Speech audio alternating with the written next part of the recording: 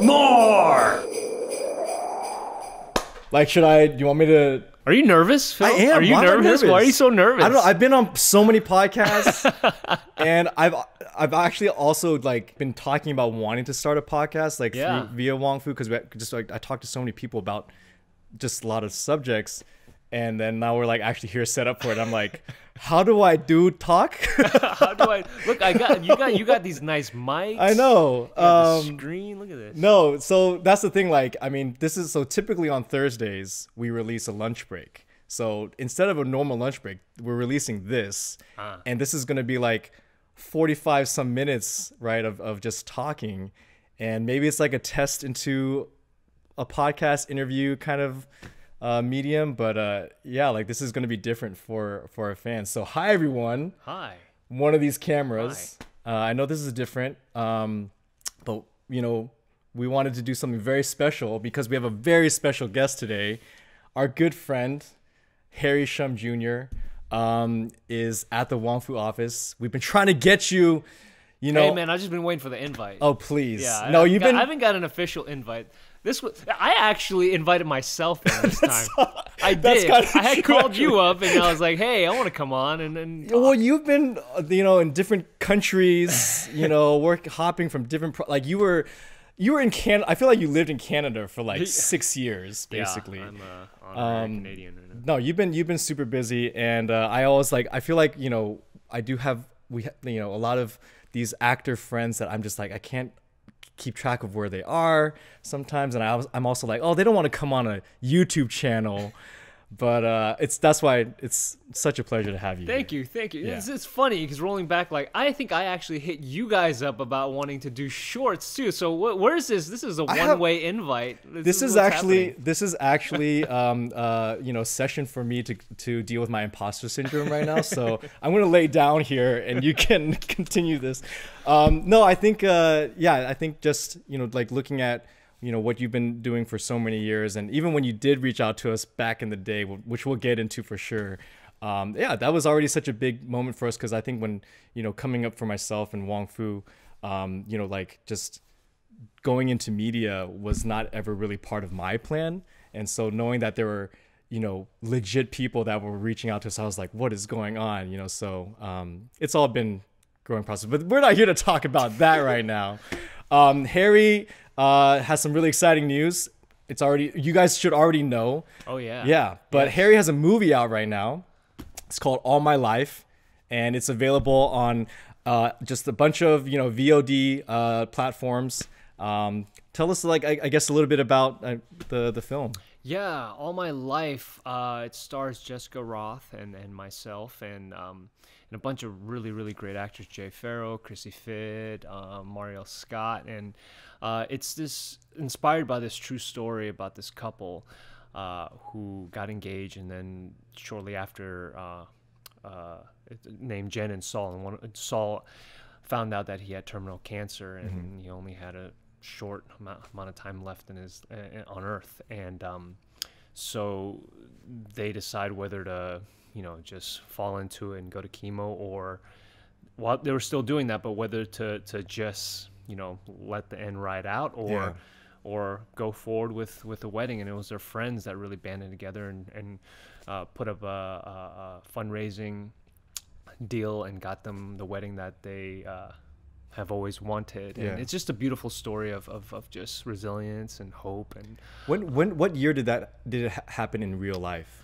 About 5 years ago. Okay, I feel like I remember reading the news there was a viral video exactly, that happened, and just very inspirational couple, but it was more about like just strangers chipping in and donating, so this couple can have just one last beautiful big memory. Right. But the movie dives a little deeper, and Jessica is incredible in it, and it was just really, really emotional.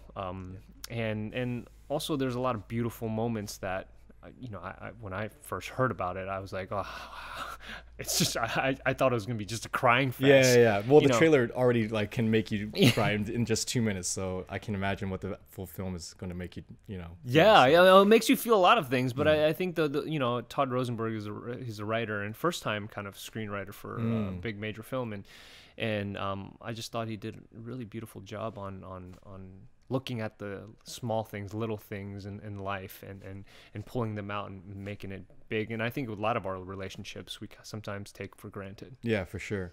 In terms of like how you got involved to be like the main character, like I guess when you first heard of the story, obviously there's no film that's being talked about. Like I guess at what point were you kind of brought into the conversation? I heard about the story. I think since like you watched it and I watched it, and I think in my back of my mind I was like, oh, this would be, This film. could be a great movie. Yeah, it's just like just everything about it is sometimes we just need those good films of just hope, you know, and romance tragedy is or romance drama. I guess it's a Hollywood likes to take those on, but there's this. I read the script, and this was about a year and a half ago. Oh wow! And then my agent was like, let's try and get you in for this. And part of me is like, I heard Jessica Roth was on it, and I wasn't familiar with her work, but I hear great things about her. And then I went to the chemistry read. It was a chemistry read with her, and usually those are just, you right away you'd be like, yeah, I'm not gonna get this. Because if the chemistry's there or not. You built, because it's also one of the hardest things you do. You're in front of someone that you just shook hands with, and you have to go dive deep into like this emotional place. And but when you find like an actor that just is you connect with on an emotional level, and I just felt it right there and then. I was like, oh, this could be something really special if we keep this going. And then a week later I got it. Nice. You all shot in Canada also? No. We shot this in New Orleans. Oh, which is have you been to New Orleans? Yeah. I mean, I've been to certain parts of New Orleans that maybe some people would not say is fully representative of New Orleans. Yeah. But, I love that place, man. I had the best time. It felt like I wasn't in America. You're just in another place, and it's just so much like soul. And like there's a lot of fun. There's so much, and there's like really good food there, and you could feel the hospitality. And we had a great time out there, and we did so many random things that I would never have done, and like go-karting in like the pouring rain, like because it's Louisiana. Never be allowed, because it's Louisiana. Let's just do whatever. It was great. I haven't seen it yet as of this recording, but I can't wait to watch it. And I will say though, when the movie was announced, I had a visceral reaction though, because it's obviously titled All My Life. And you're in it as a lead, and I'm like, man, Wong Fu did it first. I'm gonna say it. This is what this content is for. It's for me to say things. I'm trying to string it all along. Every character I play, I'm trying to string it so you can go back and be like, there's a connection. There's a multiverse happening right now of Harry's. No, because we've talked about it obviously many times on this channel and at Wong Fu. But obviously, you are the star of our series, Single by 30. And there was a very important moment. Spoiler: it's been 4 years, so. Sorry. There's not spoilers. It's not a spoiler, but we're All My Life, the song All My Life is a very integral part. So I just think it's funny that All My Life has been following you all your life. All my life. And it will all my life. It's so funny because like some people who were working on the movie, I'm like, oh, all my life, the song. They're like, what? So they didn't even know the song. They were like, what song is that? And oh my God. That's what the title of the movie is. Oh, you don't know? It's funny because a lot of fans point that out a lot. And just like Keena's beautiful voice. It's just... I have such fond memories of that project. You've been on many TV sets prior to that, but that was the first time like Wes and I were like on that scale, which was already, I think, from what I've learned since, like still on the lower side of the scale. But like apparently our entire series budget was some like shows like per episode budget. But it was huge for us, like having permits. Yeah, and like trailers. and you don't have to deal with everything. Yeah, like it was people cool. like handle it for you Yeah. because it's their job. Someone made a poster for us. You Yeah, see his right coverage. here, Yeah. see it. You'll post it. But and also like I you know when it finally came out, you know we had a billboard. Dude, giant billboards all over the place. It was crazy. It was. Yeah. You know, I had one of some of the best times on that shoot just because I knew you guys before. I think it always helps when you work with someone you know before, if you've kind of worked with. Yeah. And then like it's exciting because you're working on something new and different. Yeah. Next level. Yeah. Like Yeah, leveling up and then together. and what you guys were really able to do was I was really impressed that you didn't seem like out of place in that element. It was just like, okay, yeah, we've done this Yeah. type of work as far as just telling stories. You know, you went into it and not kind of, there's no hesitation. It was like, we're the directors of this, and we're also like the writers of it, and you guys had a writing staff. Yeah. To see you guys work with other people, I think a lot of times when people get on a bigger budget show, they don't know how to like collaborate with people. Yeah. And I think that is the demise of a lot of like artists Yeah. that just go into those spaces and just like clam up because they don't know how to talk to Right. different people. Right. And there's different departments that it's like they're all coming for you for an answer, right? Yeah. I think that in that like Single by 30 on that scale was like really showed to me that all the little things that we did through Wong Fu's YouTube channel, kind of like it prepared, like there was definitely like this little preparation, kind of like the Mr. Miyagi, like, why am I just waxing this? And then you realize, it's because of it's going to result in have this, you know, effect later on, or use, right? And like all these little things that we did for our YouTube channel, it kind of culminated to be applied in these areas. And I guess like even just relating back to that imposter syndrome that I still feel a lot these days, it's like that there was definitely moments where I was like, I guess I kind of belong here. Like it's not, that gap is not as far as I thought it was from YouTube to, you know, traditional Hollywood. Like on that note, even back to what we were saying when you first reached out to us, there was definitely those feelings of like, wait, why is this Hollywood actor wanting to talk to us, right? But yeah, I'm trying to like put myself back in, that was like 2012? 20 or 2011? 11 no, or 12? No, 11. actually I think it might have been 2010. Yeah. And 10 years then, ago. and was it really like just a cold email? No, I think, okay, so I was on like the second season of Glee. Oh my gosh, season 2 of Glee. Yeah, I think it was like second season, and then I saw one of, I think it was like, it was with Chris Din. I forgot. Oh, Psychic Roommates. Yeah. It's crazy how much like Psychic Roommates. No, it wasn't Psychic. It wasn't? was the one where he got stung by a bee. Stung by Or a bee. he's by a pool. Oh, the allergy. Yes, the allergy. Yes, the allergy. Yeah. Where he turned into like a girl every time he smoked. Yeah. Oh, no, sorry. No. He turned into David Choi every time he smoked. Yeah, and I thought it was hilarious. Oh my gosh. I remember watching that and I was like, this is really funny. And I'd never seen, I mean, there's very few channels that were just doing shorts like that. Yeah. And coming off of also just, you know, off a show where, you know, I'm doing all these like extravagant, huge dance numbers and musical numbers and not really getting a storyline. I was like, I just wanted to act. I wanted to do something. And it was cool. I was like, I would love to, you know, work with you guys and be on a short. So I think I posted that video, and then you guys said like, oh, hey, thanks for like. And then I think it was like, hey, let's work together. And we're like, yeah, sure.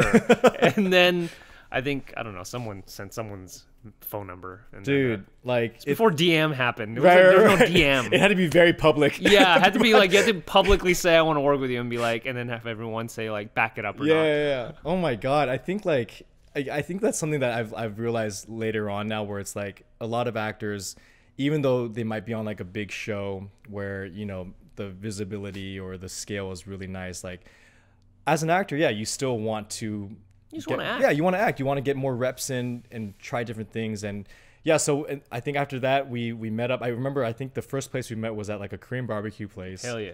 You got so drunk. You Yeah, got so so wasted. You were drunk. like slurring. You're like, how Yeah, about, totally. how about you Oh just my like, God. you totally like, no.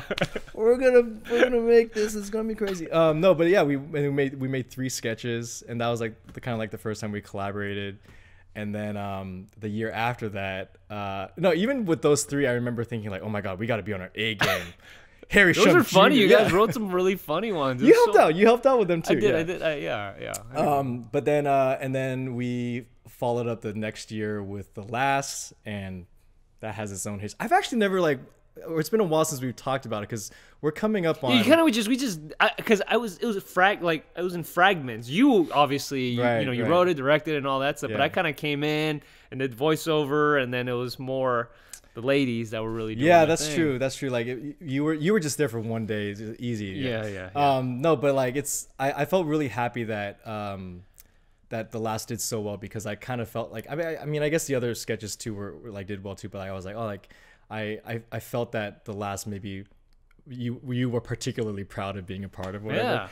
Yeah, we're at almost, this is the 8th year. We're coming up on 10 years since The Last. So clearly I've had a long history together of working together, and it's always been so cool knowing that you've been down to work with us and down to like, you know, support what Wong Fu's doing. You know, I'm always hearing whenever we're talking like off camera, I know that you're always like super supportive and just waiting for that moment when, you know, more and more people can see what like Wong Fu's up to and what we're capable of. Yeah, I always thought, you know, when I first saw you guys' sketches and then they became like short films and, you know, you changed the subject matter.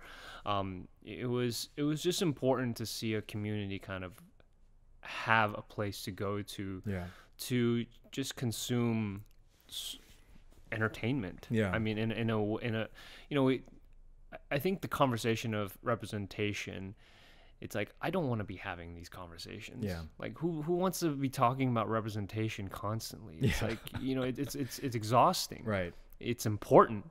Right. Because we have to, because of things that have happened throughout history, and which landed us here, and be able to like, well, someone's got to do it, and I'm glad that you guys are on the forefront of it, and in a place where, you know, for so many years that you guys have been doing it, and also nurturing and I like younger actors, and then also actors that have been in it for a while to be part of it. But I look at it, it's like it was just good reps, like being on Single by 30, doing the sketches with you guys, just to be able to play romantic like characters, you know. And that was you would get a little bit a taste of it on shows, but it was just not enough, you know. So it was cool to have a place to be able to do that. Yeah, I think like as the years go by and I have more reflective years or years looking back too, it's like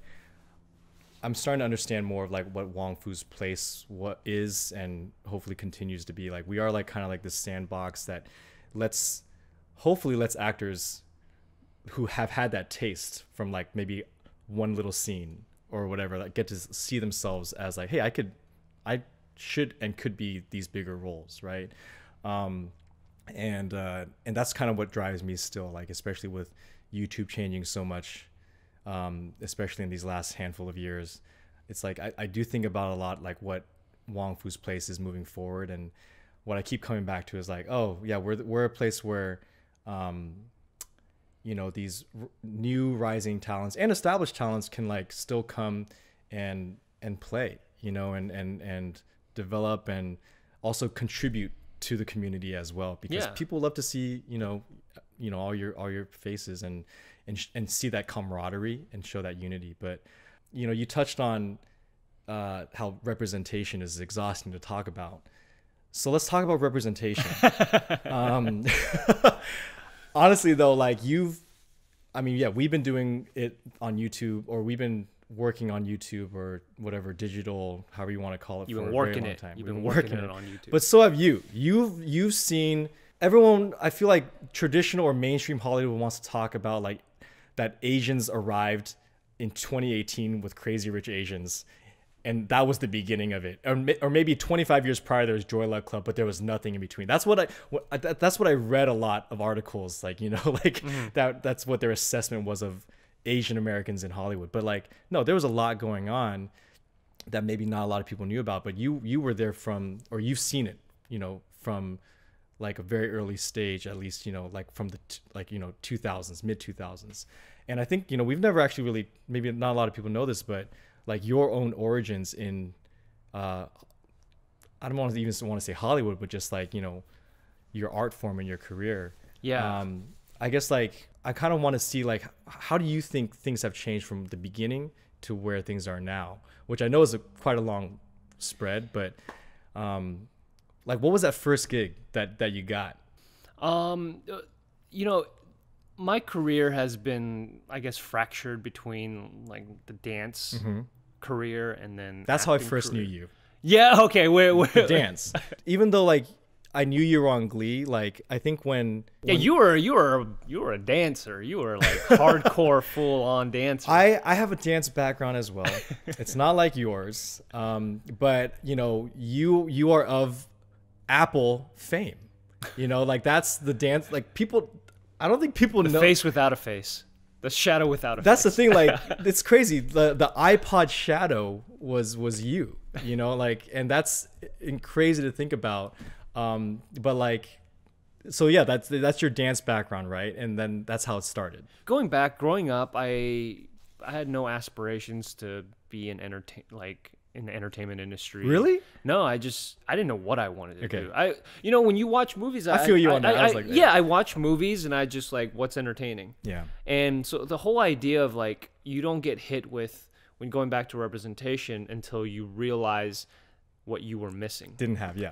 You didn't have. Yeah. So, you know, I related to watching Sylvester Stallone and like Arnold Schwarzenegger, Yeah. but and it was like, yeah, I mean, if I can get that buff or whatever it is, or I can have that charisma that so and so has. But I was like, I didn't want to do, like, it wasn't anything in me I wasn't aspiring to become something. Maybe it was part of it because where's my place in it, right? Exactly. Because if you can't see it, you can't see it. But as a kid, you didn't know that. So that alone is like a barrier, Yeah. right? And then you move forward, and then dance kind of came about. And in high school, I started dancing, and it was more just kind of to socialize with people. Because I had. Do you remember the first person that taught you like a move? Yes. Yes. What was the first move? It was for a play. Okay. It was a musical that I did in junior high.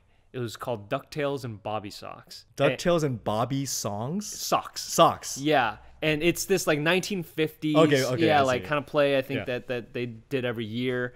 And we had to do West Coast swing dancing. And so that was partnering with someone, and you got to really, like, it felt like a very sociable, like, it was just cool. And I never experienced that, because usually I'm always by myself doing my own little thing.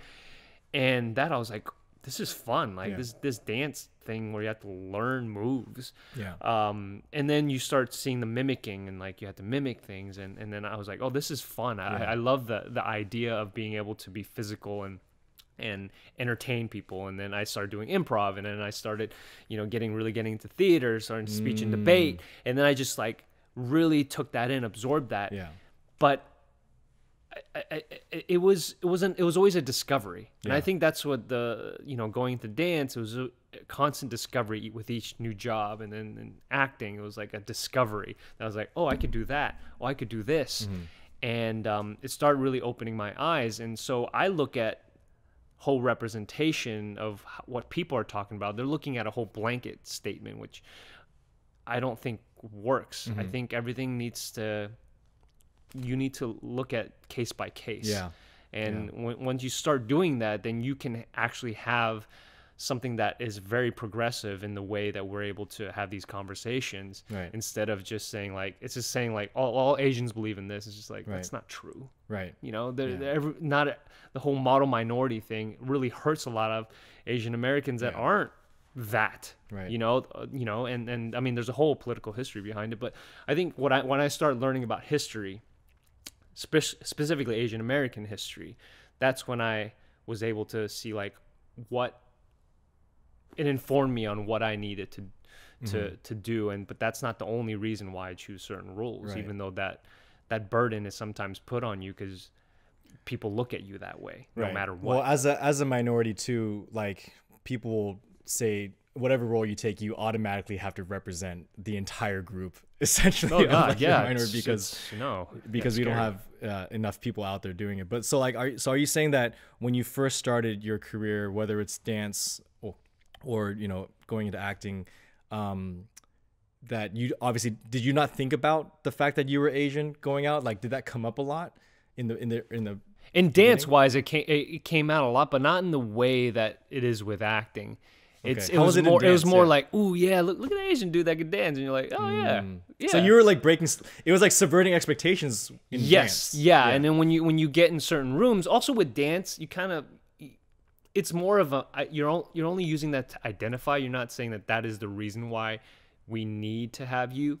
Like as far as like when you're talking about just strictly jobs, you're like, yo, that dude is dope. Oh yeah, he's that Asian. It's almost like he's that Asian dude, so you can identify when you're talking about someone, right? That was your identifier. Yeah, like a description, as opposed to you know it being like a box to check off of. It was more like, yo, that dude is dope. So do you think that actually helped you, like be proud of your identity early on? That it was like, hey, like my Asianness is actually helping me stand out.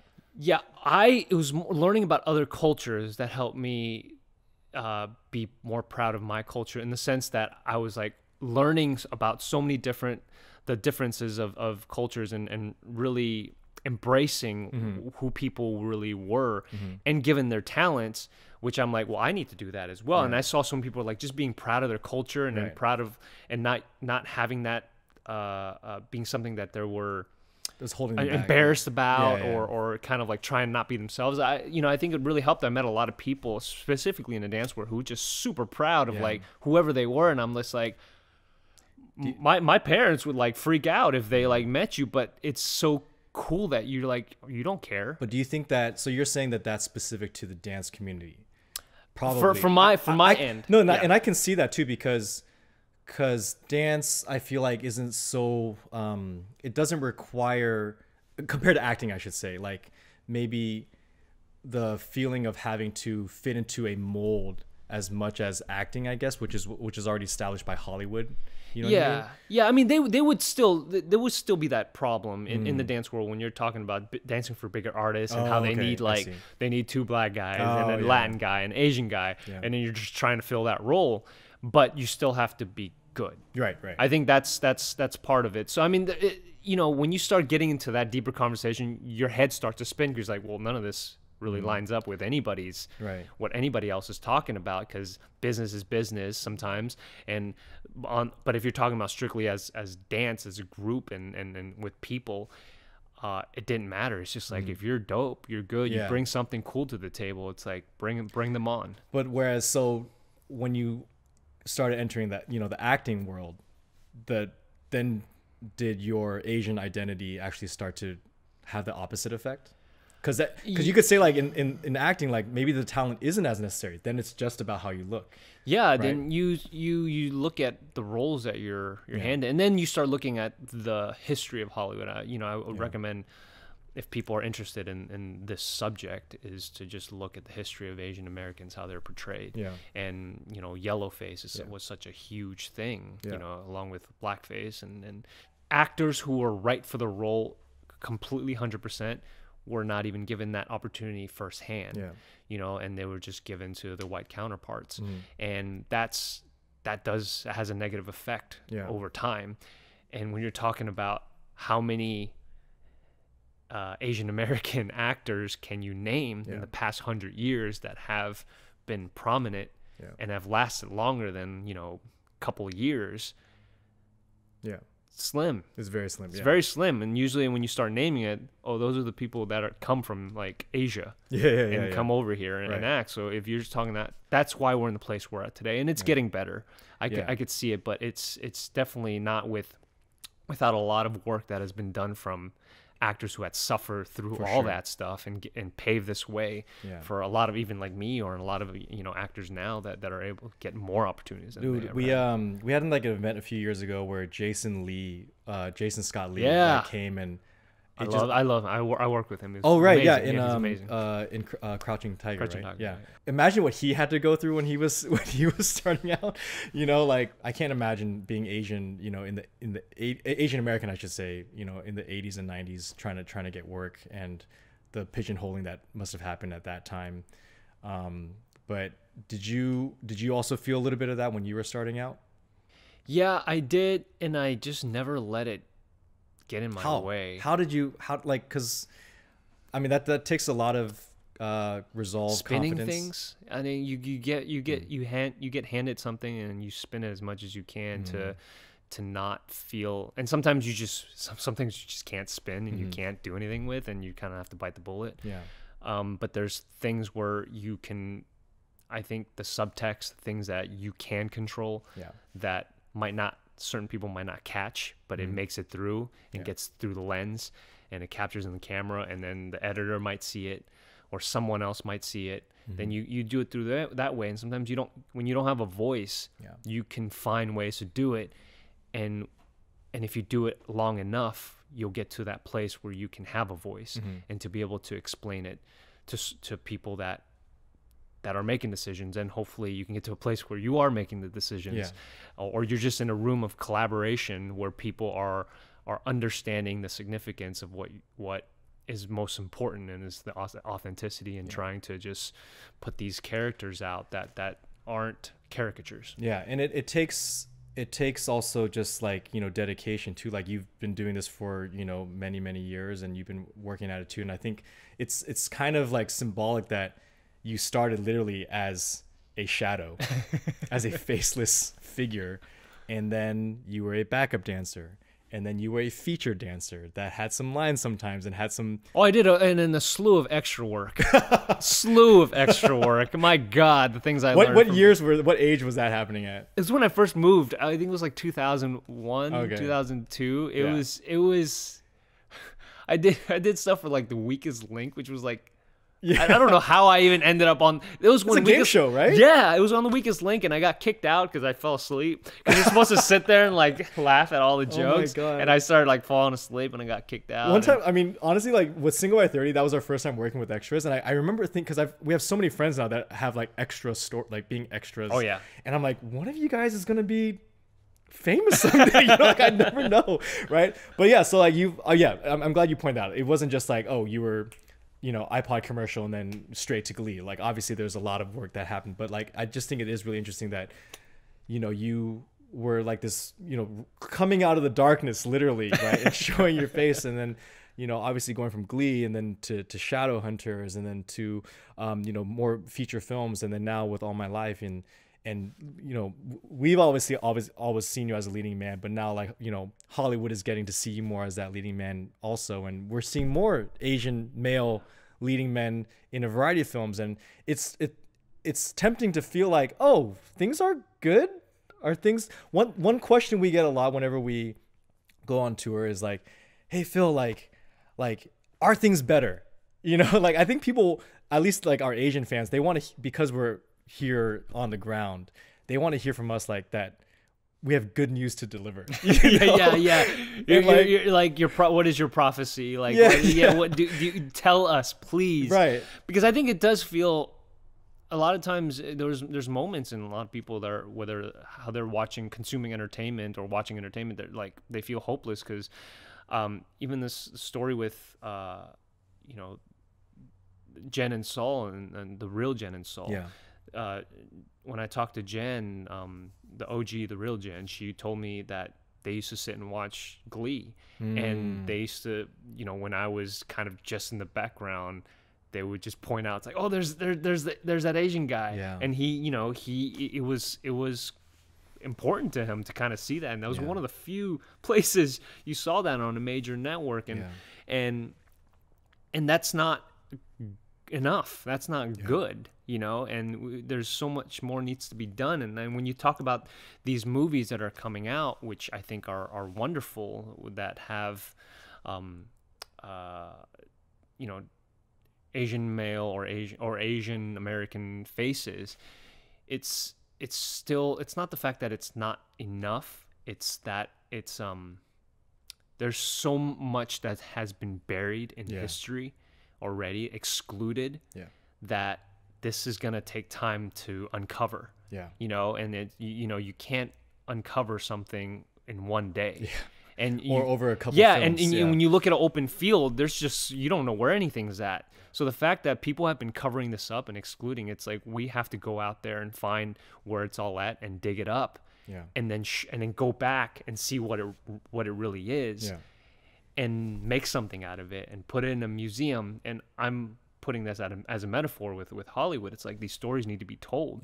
We need to know the inventors that invent certain things that were excluded. And even just simple as like the railroads. Just there's a story in like the pictures. The Chinese weren't even allowed to be in the picture to celebrate the them finishing the railroads. I mean, that alone speaks volumes to what is kind of happening in Hollywood. But I think people are starting to wake up and realize that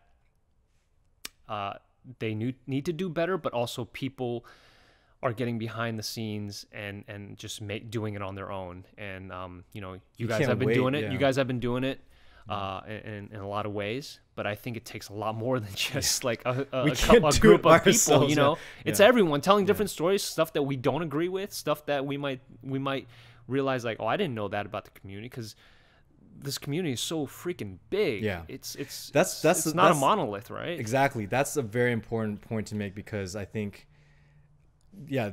people don't realize actually how diverse just the Asian diaspora is, right? And how many stories outside of like the mainland or the homeland or whatever that are happening, and over all these years that have just been suppressed, partially externally by systems in Hollywood, but also internally, because like a lot of our immigrant families, like they don't want to talk about their history, right? So you look at you got to think about how there's all these stories that are untold, and if we're not telling them, or we don't have the opportunities to tell them, then they literally become forgotten. Right. And they fade away. And I almost see like making films and telling stories now as like as a way to preserve, just you have to who we are and what we've been through, but the problem is that we're, at least in America, we're still in a system where we are kind of like a last priority. Well, otherized. They're otherized, and I think that's the problem. Like, why do we need to know your story? And it's like, well, they don't know how to write. I think the blame can't be 100% on just one group of people. It's like we need to mine the stories out of even our parents or grandparents. Like, tell your story so we can write it down, and at least whether they put it and make a movie out of it or TV, maybe that doesn't happen, but just to have, I've been like encouraging my sisters, like, write your story, just write it down just to have, because that's, I think there's a shame that kind of feels like it happens. Like, well, what does it matter? What's so special? What's so special about me? It's like, you're incredibly special, because the more I find out, I'm fascinated. And I think more people out there should encourage their like families and their moms and dads, whether that you're helping them write it, to just tell the story, because they're not all the same. And we think like, oh, it's the immigrant story, but there's so many different entry points of how people, whether got into the country, or maybe maybe you realize like, wait, you've been here. Some people just didn't realize that they're like, wait, I'm fourth generation.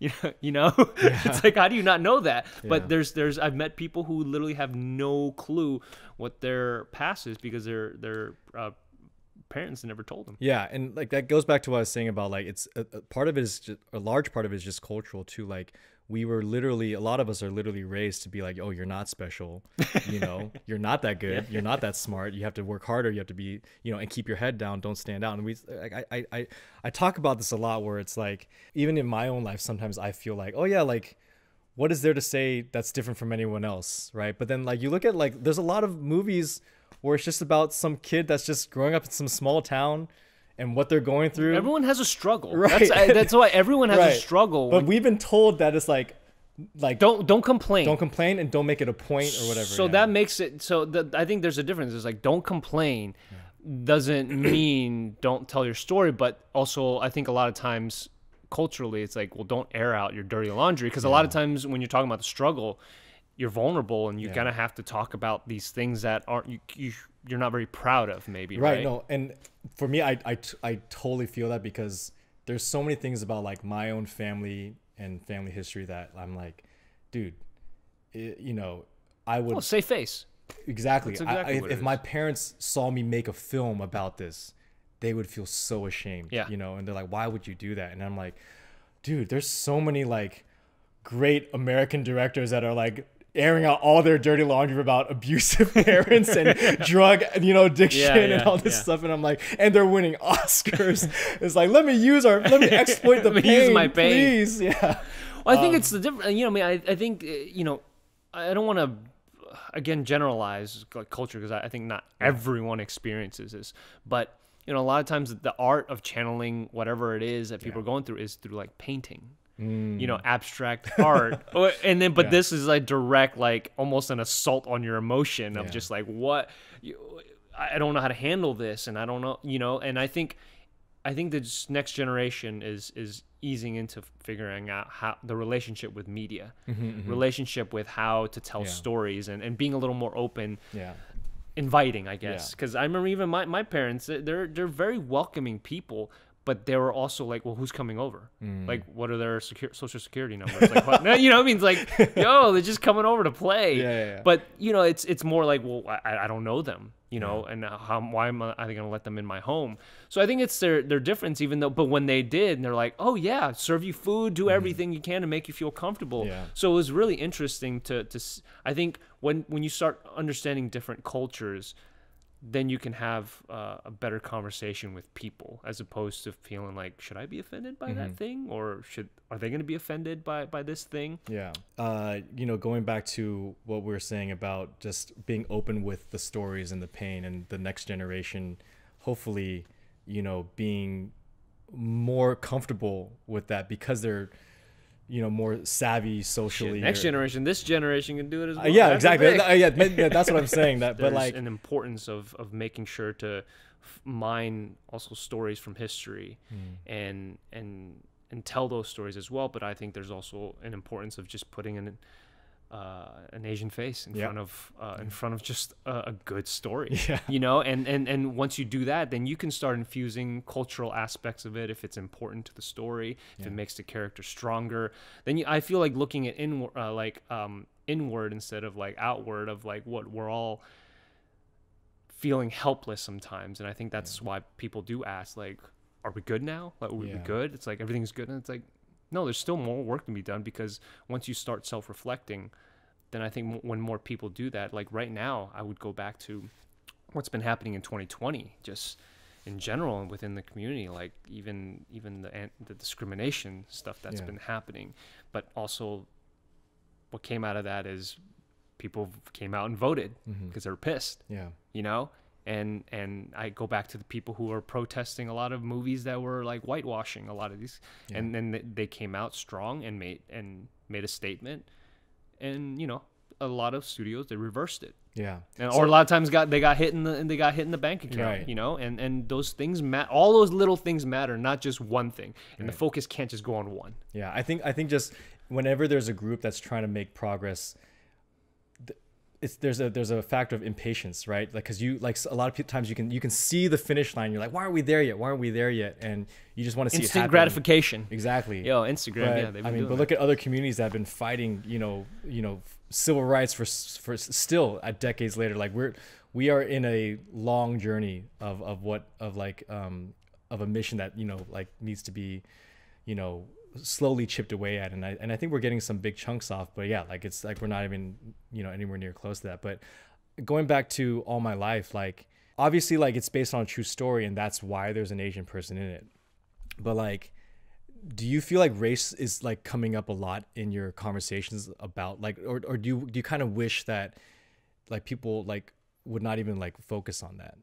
Because like, obviously, as a relationship, it doesn't matter at all, but as a entertainment Hollywood product, it does matter, because we're seeing you as an Asian male lead, we're seeing an interracial couple. Like, yeah, I think has that been kind of weird to navigate? Well, I think it only matters because we've been excluded from even being in films and being a hero or being a romantic For so lead long, yeah. for so long, and not just excluded as human rights. Like we haven't. I didn't personally experience. Obviously, like the people from in early 1900s and in late 1800s, it's just there's laws that just excluded people, and but that has a residual effect. I think a lot of people don't understand. They're like, well, that was so long ago. Right. And it's like, well, if ask yourself that question of like, well, can you name any of these movies that have these leads in the major Hollywood film? If you're saying if like people have if race keeps coming up in meetings, there's this expectation put on this film, yeah, I mean, look, I just hope that people run away with this is inspired by a true story. It's like their story is beautiful in itself, and I think it's kind of late to the game that we have to even like celebrate the fact that there's a romantic comedy or drama with an Asian led or one of the Asian male leads, and it blows my mind because I don't feel that way, and I'm like, but it is. I was like, we should celebrate that, but at the same time, like, this shouldn't be the only one. Like, it should be many more in different elements in different places. Yeah. So I just hope that people continue to observe that and to open more opportunities. And keep chasing it. Yeah. Because I chase things in certain roles and I never get them sometimes. And I think some actors say like you're only as good as your opportunities. I was like, what does that say about what does that say? People don't have many. And it's crazy because I hear a lot of actors talk about that, but I'm like, they're in a different place because they have millions of opportunities, but they're saying, well, you're only as good as your opportunities, and they have maybe like 30 when someone has one, and they have to do the best they can with whatever they're given. Yeah. But I think that mentality can't be like victimized.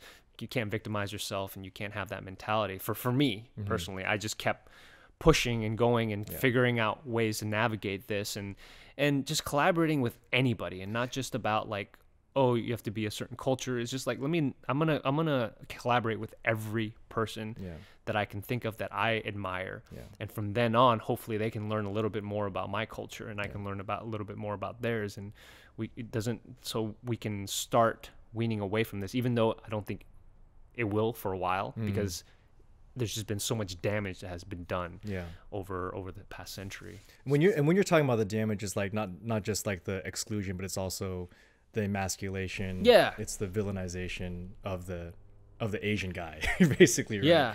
Yeah. But I feel like in some ways, I feel like Hollywood's like trying to overcorrect that, or like not over. Like I feel like there's a lot of roles now that I see, and a lot of them are friends, where it's like, oh, we made Asians nerdy for a very long time, so now we're gonna make them these dumb jocks. Like we see, like we have like a few friends that are like in these roles, and like I even joke about it with them, and it's funny that like Hollywood just can't really grasp that it's not that we don't want to be nerds, or that we don't want to be martial artists. You want to be humanized. It's we want to be those things and still human, or be those things and that thing and that thing and that thing. We want to be multifaceted, right? And I think that's something that like a lot of maybe traditional Hollywood, producers or writers are like, oh, you don't want to be that? Okay, we'll make you that. And it's like, hey, there's room for nuance here. Yeah. I think sometimes it's just showing. I think what you guys have been able to do is just showcase a lot of different. We're just being ourselves here. That's the thing. Like, I think that's the thing. Like, no one here, because we at Wong Fu are all, Asian American. I don't wake up in the morning and think, oh my God, I'm Asian today, and I need to be Asian, right? Like, but obviously it's put on us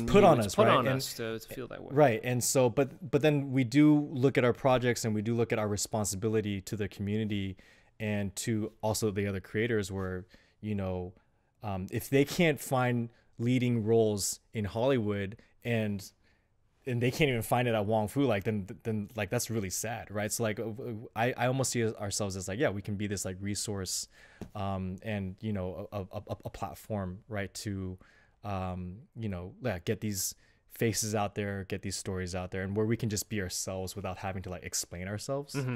I always go back to like, yeah, just unapologetically Asian, where it's not like, you know, I think like it, you know, when I'm writing a treatment or for like, you know, a traditional studio, if I'm trying to pitch something, I feel like I have to explain why everyone's Asian or why I have Asian characters. But here at Wong Fu, it's like, oh yeah, like because we exist.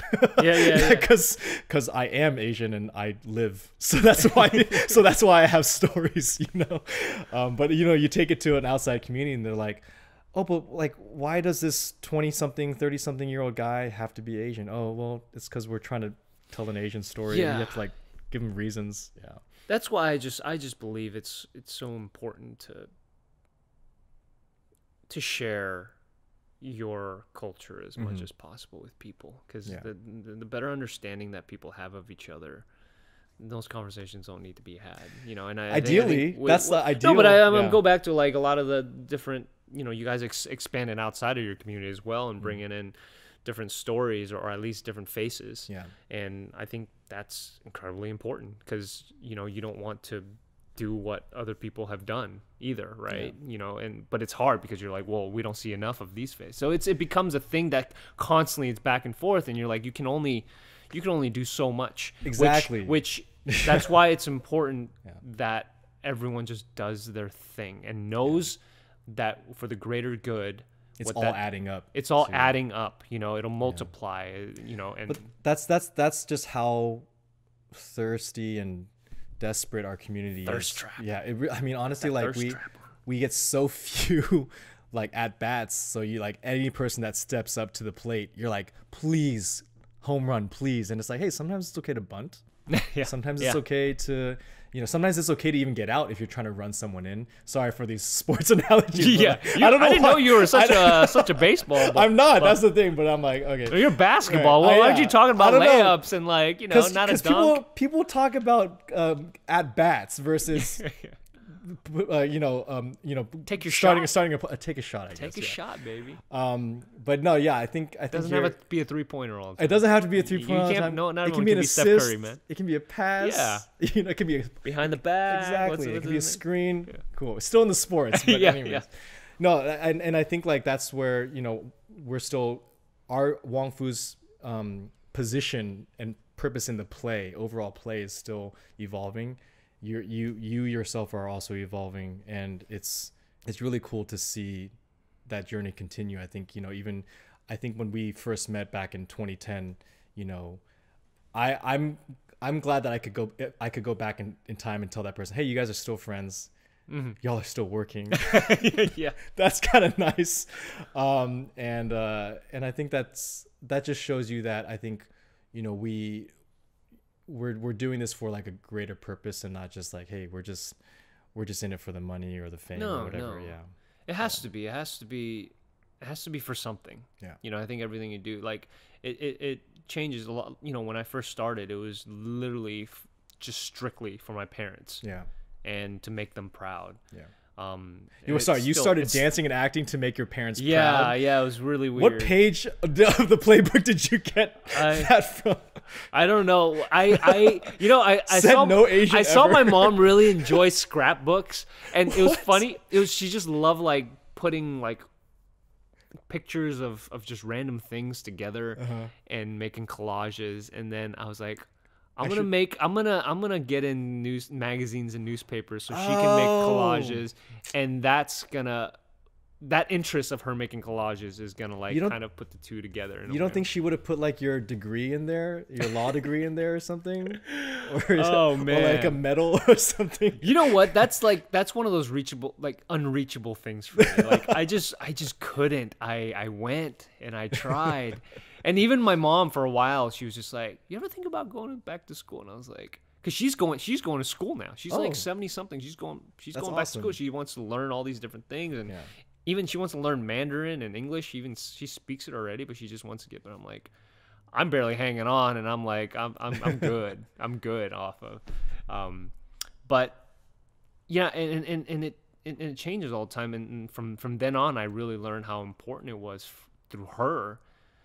And my dad, because my dad lives in Costa Rica, so he has a different kind of group of friends that he's hearing from, and to see how people watch TV and movies there, and then from like my mom's friends and like in her community, and I thought it was fascinating because it, like I've said the story a million times, but it's just like until I reached into a Chinese newspaper when it was like that was it. I made it. And when I went to I did a podcast for I think it was Sing Do Yapo, like whoa, and I brought her along.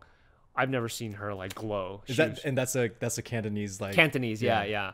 Wow. And she was just loving every I find minute that a trend in a lot of our Asian friends, like milestone, their progress. Getting into their in-language newspaper. Like we recently, like Justin Min was in a Korean newspaper. Oh, amazing. And it's like, that was his point.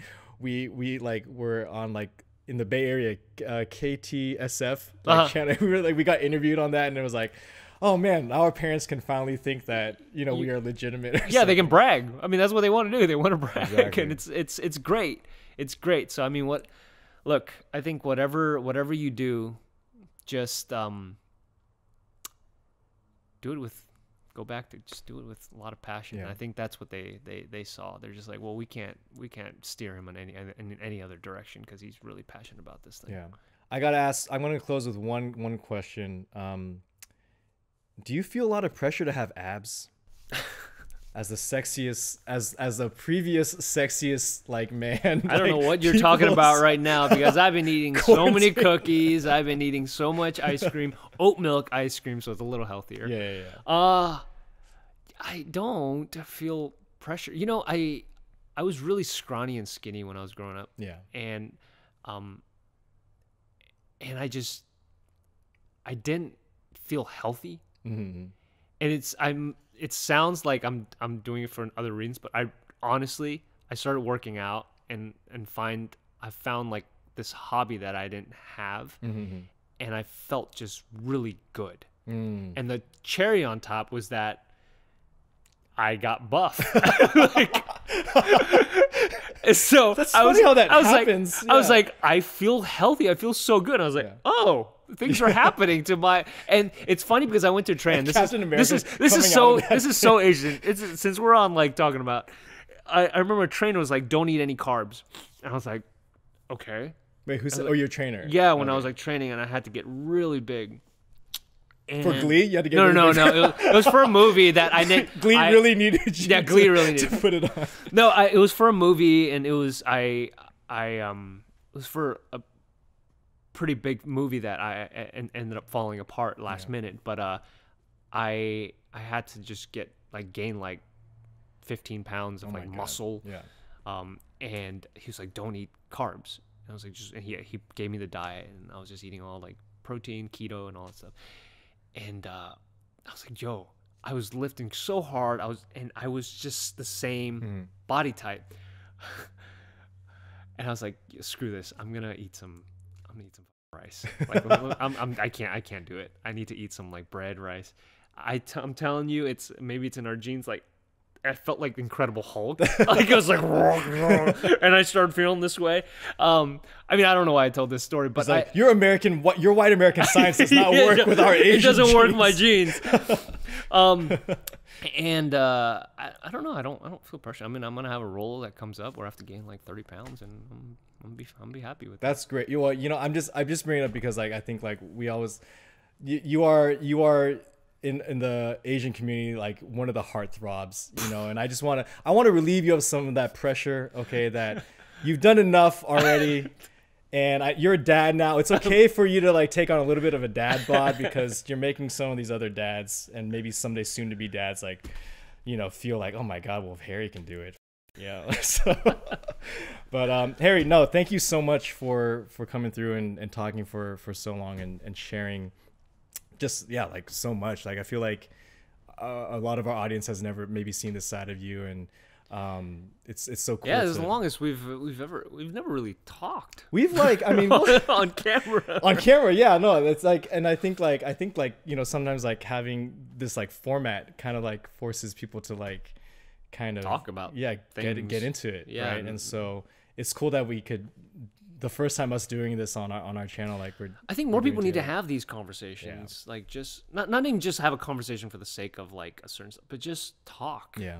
And I admire what you've done, what you all have done, and just celebrating that. And I think these things help because we always just like, what are we gonna make? Yeah. How many people are gonna watch it? Yeah. You know, how are they responding? It's like, well, let's just celebrate, sit back, relax. We'll do this again. Yeah, we'll do this again. This was a lot of fun, and thanks for getting the nerves out of me too. Like, yeah, we do this all the time, but I think once the camera's on and there's a mic, no, like, I get it. I get it. This has to be like it's substantial conversation. This is permanent. Exactly. This is permanent.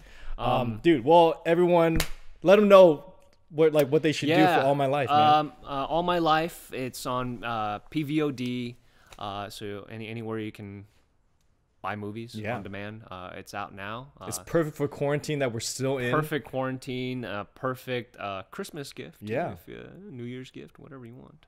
Awesome. But it's a really, really sweet and heartfelt film, and Jessica Roth is incredible in this film. I can't wait to check it out myself, and just really happy for you, man.